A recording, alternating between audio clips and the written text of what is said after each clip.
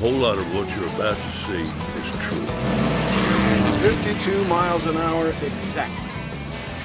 Hang on, General. Now, for the record, don't try this at home.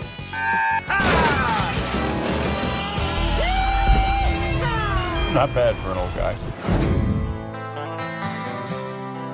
Welcome to the lifestyles of the broken famous. Hey, would you mind signing this for my grandpa? He loved Doogie Howser. Dukes of Hazzard.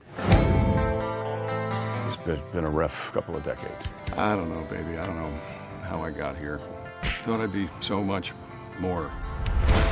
You officially went into default a month ago. I have your foreclosure papers right here. Where am I supposed to come up with that kind of money? You and your car and your 40th trended. I don't even have any idea what that means. It means if I were you and I had any pictures of me in that old car, I'd put them up on my online store.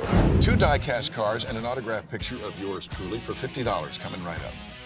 Ain't that slick? How many of those are mine? All of them. You gotta stay here and sign Christmas cards, Mr. Movie Star. 1, 2, 3. Yeah! We don't have enough paper, but it's a start.